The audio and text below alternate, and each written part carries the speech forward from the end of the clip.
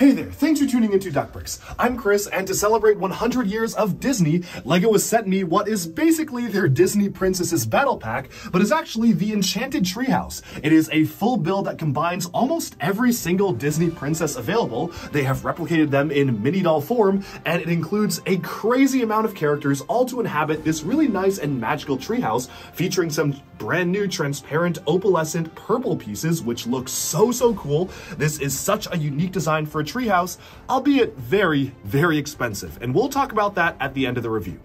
But so, I think it's time we just jump right into the way the set looks, because there's a lot to cover here. This might be one of my favorite Disney princess sets. It's so vibrant, it's so much fun, but it is a lot of money, so let's jump into it right now. Okay, so this is the Enchanted Treehouse, set number 43215. It comes with a whopping 13 mini dolls, 1,016 pieces, retails for 160 US dollars, 170 euros, and 150 British pounds, making it not really the best value in terms of actually being good for price per part, but that's a bit of an outdated metric because obviously there's a lot of large pieces included, and you get all the figures. But I do have to get the elephant out of the room and say that, yeah, what you're hearing about the set is true. It's not worth it. To be honest, it's really not worth the value. It's a great set, but for me, just not worth the price. And we'll be talking a lot more about the price and value as we work our way through the review. But I just want to get off that and say it as it is, that this really feels like a pretty egregiously overpriced set that will probably sell fairly well because it has so many different characters. In fact, the mini dolls included are Elsa and Anna from Frozen, Alice in Wonderland, Belle, Wendy, Tinkerbell, Mirabelle, Moana, Mulan, Pocahontas, Raya, Tiana, and Jasmine, which is not only more than every other mini doll set that we've ever gotten before, but pretty much covers all of the Disney princesses from the entire 100 years of Disney's run. One thing I really like about the set is that it combines both the classics and the modern tales. You have some of the very first Disney princesses from the first Disney animated movies existing alongside some of the most modern ones, like the characters from Encanto or Raya and the Last Dragon. Of course, you have everything in between. Frozen does have the representation that it definitely needed to get in the set as well, but altogether it feels like a culmination of different eras of Disney storytelling coming together in one single LEGO set. Now, a lot of folks have taken to calling this the Princess Battle Pack, and yeah, that's basically what this is. You get all of the important Disney princesses, or basically all of them. I can't really think of any one that's missing. I'm sure there are some that are missing, and folks in the comments are definitely going to say Princess Leia, but I think pretty much you get all the ones that really are going to be forefront in the marketing. And that's really cool to actually get them all in one set, and a set that's actually really fun and gives me a lot of LEGO Elves vibes as well. Again though, we'll be talking a lot about value at the end because I don't really feel happy about the value of the set. It's a really good set, it has a lot of things going for it, a lot of amazing new recolors, the mini dolls are great to get all in one set, but it is just too expensive. But without further ado, let's just jump into the main review. We'll talk about the review, I'll share my thoughts briefly on the mini dolls themselves, and then we'll talk about value more in depth at the end of the video. What's really cool about the build is that this was split into two parts. I actually was able to build this with a good friend of mine, and essentially I built this part, my friend built this part, and it was really nicely set up because you could just take one of the instruction manuals dedicated entirely to just this and work on that, while somebody else could take a different instruction manual dedicated to just this other section and work on that. It was a really nice split in terms of the pieces, and they didn't even really advertise it, but this was a really good thing to kind of celebrate LEGO's Build Together initiative, which allowed for a lot of fun building with a friend, and really just made it a lot easier to build these as two separate chunks, basically only connected by this zip line. Speaking of the zip line, that actually has a bit of a function where you can take one of the characters, it says Mulan, but you can really use any of them, and have them slide down across the zip line. It is a very simple function that literally just works by gravity, but it works really well, and it's really satisfying to see the characters be able to do that. Otherwise though, I think it makes sense to just focus in on each individual component and then talk about how they are as a whole later on. So this is the main part of the Enchanted Treehouse. It has a really nice exterior to it, and I will say I love the color scheme of how this came together. What I'm going to do is I'm going to actually detach this zip line out of the back here so we can just focus in on this particular building right here and just enjoy the color scheme and what it has to offer. In terms of the exterior, you have a nice teal grass, which really makes it feel more enchanted and otherworldly. The foliage is using recolored versions of the LEGO Lord of the Rings fern element that was introduced for the Rivendell set in the standard green, but has since appeared in lime in some other LEGO City sets, as well as this very nice transparent and opalescent pink color, which they utilize in some underwater scenes for both City and Monkey Kids so far, which looks so good as enchanted plants. They have also recolored the classic crystal element introduced all the way back for LEGO Aquazone in the 1990s, but also used for the Power Miners crystals in this transparent opalescent purple color, which is so great to see. That just looks really nice. I love the way that these actually turned out. And then you are also using the elves crystal pieces in that opalescent color up at the top here for decorations on the doorway. And then over here, you've got really nice details in terms of these brand new pieces that were introduced for LEGO Super Mario. Just earlier this year, we actually got these ice pieces that are really unique panels for LEGO. They basically have some 3D geometry to them where you can see that they aren't perfectly flat. They actually were supposed to represent ice, but here they are molded in the transparent opalescent satin purple, which looks great, as well as a recolor of this in transparent opalescent satin pink for the Nexo Knights windscreen. Overall, that really makes the color scheme of this pop, and it really does stand out. It's hard to capture on camera, but the shine of these pieces is just so nice, and I'm a big fan of how they really add the enchanted look and feel to the palace itself. Now, the color scheme is pretty simple. You've got mostly this light aqua color being used for the tree bark, which is an interesting color for tree bark, but again, it really brings out the fact that these are otherworldly types of designs. You have really nice for the brick, you have purple, which is a good color complement to the light blues and the teals of the treehouse itself. And again, this really reminds me of LEGO Elves, which was one of my favorite mini doll centric themes, which is a very much a good thing. I love this fantastical color scheme. Everything just came together really nicely. One of the new prints included in the set is a new print for the mushroom as well. It is utilizing the BB-8 head from Star Wars, but they have printed these metallic silver, almost like drum lacquered silver-esque printing for the mushrooms themselves, which is just a really nice piece to have, and overall just ties the scene together, making it feel a lot more, well, enchanted. Now, the way the doorway opens here is actually really cool. They are using the classic opening stair element, which was introduced for LEGO Harry Potter back in 2001, but the way this opens from the front is that it kind of folds open like that, and you've got a staircase that leads in. This is a doorway that feels really magical, and I love that they've been able to do that. It is a very unique way of utilizing some very classic older LEGO pieces just to give a more unique effect to these stairs opening up, which is something I am a big fan of, how they did that. And then on the back here, you can see this is what the interior of the treehouse itself looks like. You can twist this open like that to allow stairs to bring you on upwards to the second level, and you actually have quite a lot of detail hidden away in this set as well. Starting from the bottom, you have what looks to be a library section here. So there's a library with a nice sofa to be able to read books on. Obviously, you have one of the hourglass elements as well, molded in the transparent, clear, and the tan color, which is really nice that they actually finally brought that piece back from LEGO Elves. First introduced or reintroduced in the Frozen Castle set, which was kind of a mini doll but large Frozen Castle, but now they're using it in stuff like LEGO Dreams and whatnot. Moving on to this area here, you have what looks to be a drink machine. So you've got like a pretty modern-esque, which is a little bit strange, I guess, for me to see like a modern thing here. I would have imagined this would be more of a magical type of environment, but I guess it makes sense because, again, we are blending different eras of Disney and different eras of Disney throughout 100 years. So it makes sense that you have more ancient or kind of classical-looking stuff like the bookshelf here, and then you have something more modern on this side for the drink machine. One thing I want to mention before we move on is they have also recolored the Power Miners rock element in the transparent opalescent purple, which is probably one of my favorite recolors in the entire set.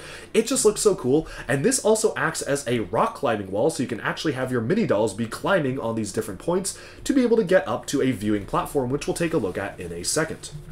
Moving on upwards here, we have a little training dummy. So this seems to be almost Frozen inspired because obviously you've got the sword. This shield just looks like it's inspired by Frozen, and this can be fully removed, so you basically can just remove this entire block and you can use it as a training dummy for practice. Obviously Mulan can use it as well, and it's utilizing some really nice transparent elements which were colored in transparent first for LEGO Minecraft, but now makes us feel like it has been sculpted out of pure ice, which is a really nice detail to get.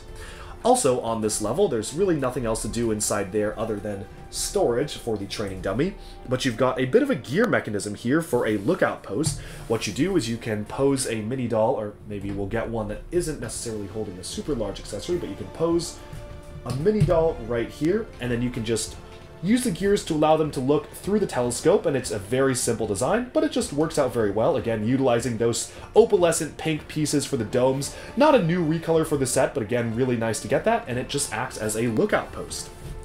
Finally, there is one more top level here. If we move onwards to the top, you can see this is what the back looks like.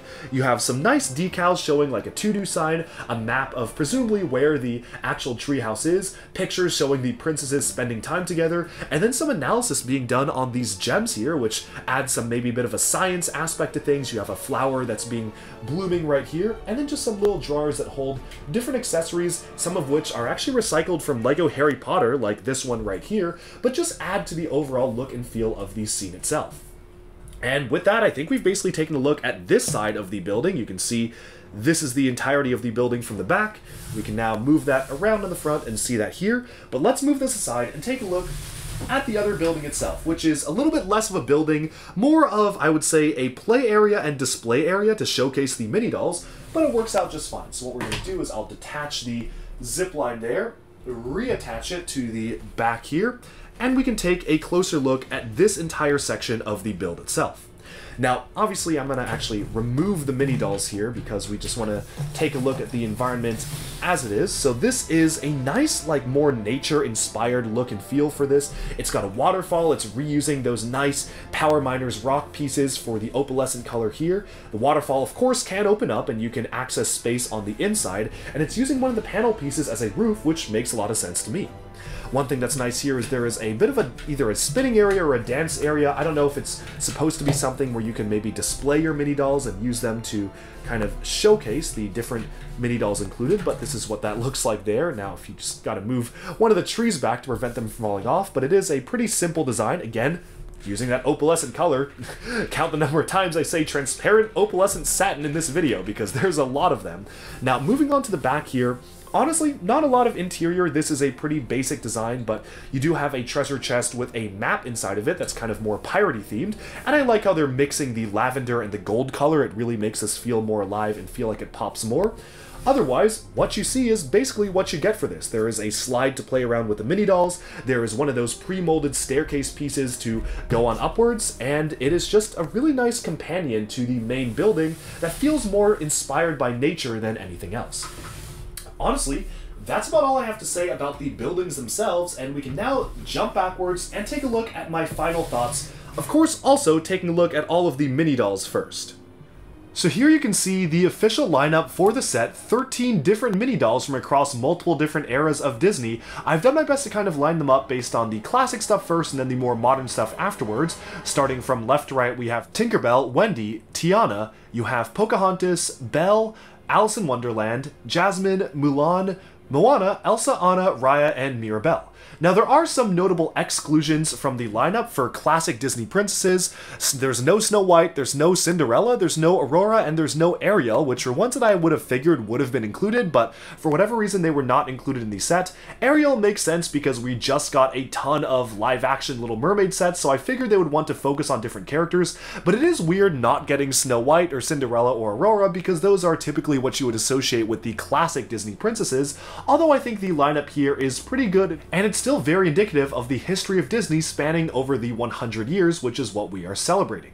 Now, in terms of the characters themselves, we get a lot of really nice detail in each and every one of the mini dolls. For example, Tinkerbell is using the same wing technique that they used for some of the DC Superhero Girls sets, with a fabric or kind of vinyl piece being included that goes around the neck and around the waist, like so. Each of them has a specialized hairpiece as well that is particularly designed for the characters themselves.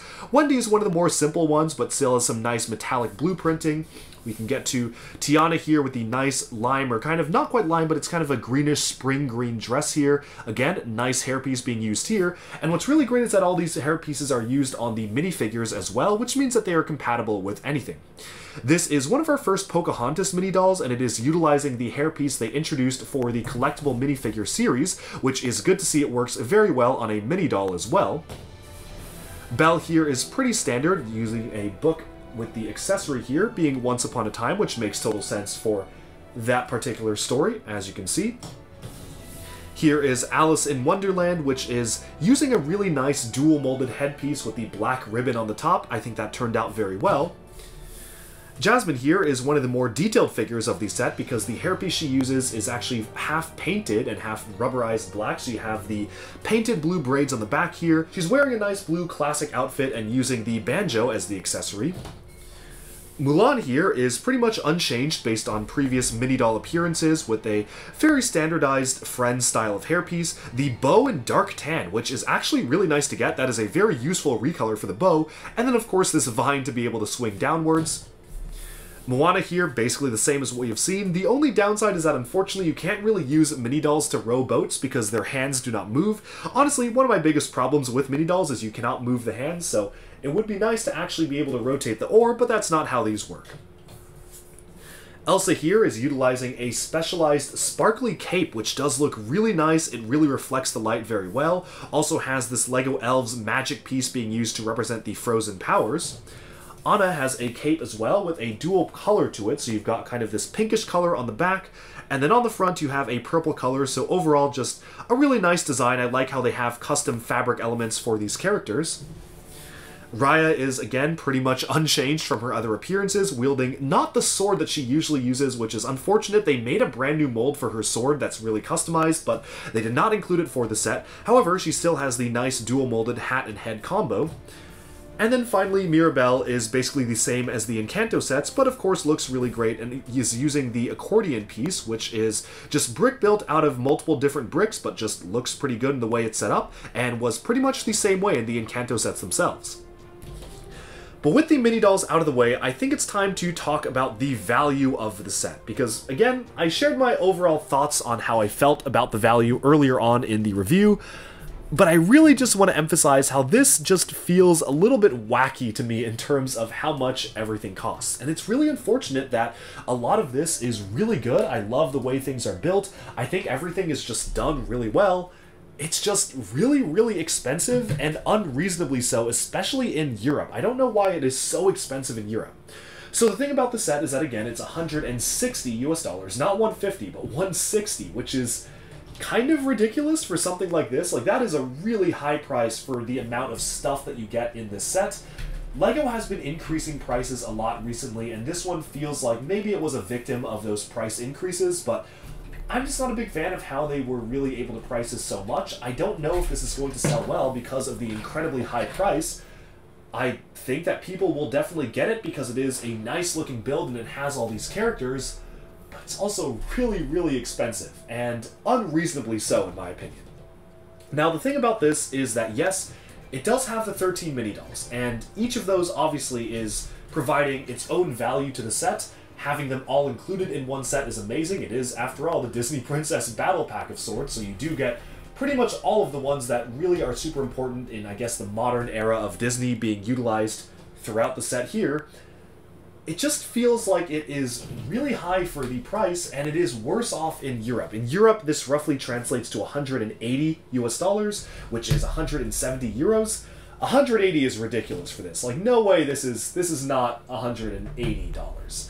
The US price is cheaper at 160, still not great, but it is a little better. And then the British pounds price, 150 pounds, also roughly translates to a very high price of around 170, 180. So again, it feels like LEGO has kind of priced this out of the realm of reasonability, which is really unfortunate because I do think this is a really solid set. I like the way it's put together. The color scheme is amazing. It has so much playability to it. Like, you can do so many different things with the set itself. It's just really disappointing how expensive it is compared to a lot of other LEGO sets currently on the market. It's a great build, but I cannot recommend it for the price. But of course, those are just my thoughts, and I'm really curious to hear what you all think of the set in the comments down below. Do you think it's overpriced? Do you think this is worth the price? Have you picked this up already? And if so, what are your thoughts on the building experience? And that's pretty much all I have to say about the set. Really nice, love the color scheme, the build is really fun, this fits very well alongside LEGO elves and other fantasy forests and tree houses, and it's so vibrant, the color blocking is great, it's just too expensive, and that's all I have to say. Alright, and with that we have summed up our review of the brand new Enchanted Treehouse from LEGO Disney, celebrating 100 years of Disney. This feels like a pretty perfect set to commemorate all of the Disney princesses. It's so cool to see them included all in one set, which is really unprecedented for LEGO to ever do something like this before. At most we'll get maybe crossovers between 2 or 3 of them, but not basically all of them in one set. So very cool to get that. You can basically get the set and have every mini doll you would ever need to complete your Disney Princesses collection, so that is super cool. Although the price admittedly is really high for what you get, and I really do feel like it is just way too steep. But of course, those are just my thoughts. Let me know down in the comments below, what do you think of this build? Do you like it? Do you dislike it? And overall, I hope you enjoyed taking a look at this brand new Enchanted Treehouse. Thanks so much for tuning into Duck Bricks, and bye for now.